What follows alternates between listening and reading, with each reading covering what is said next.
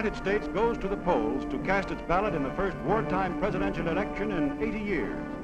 Throngs of voters, nearly 50 million, turn out to choose between the Democratic candidate, President Franklin D. Roosevelt, and the Republican candidate, Governor Thomas E. Dewey, through the medium of the free and secret ballot. Civilians vote throughout the country in cities and in rural areas. Members of the American Armed Forces on battle lines around the world cast their ballots. Nearly 4 million servicemen and women voted.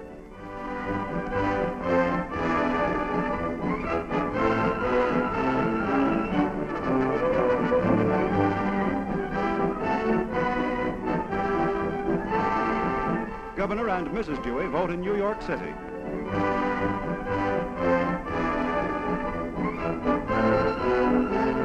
At the town hall in Hyde Park, New York, President Roosevelt cast his ballot.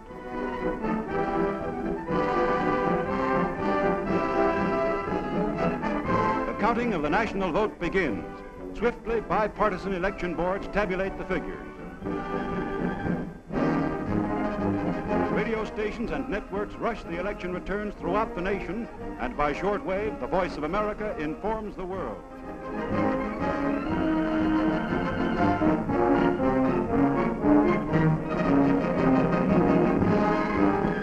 In Times Square, New York, 500,000 people gathered to follow election results.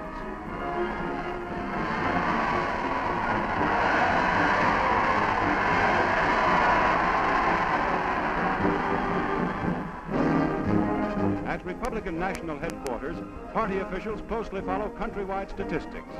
President Roosevelt's early lead is maintained throughout the night.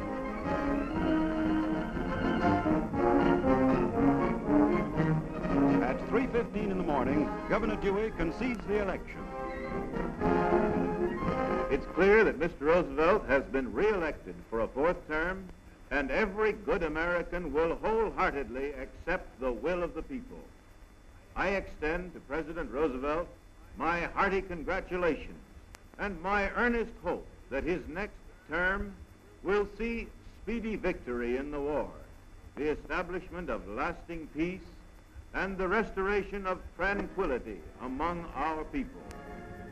At his family home in Hyde Park, President Roosevelt received the congratulations of his fellow townsmen.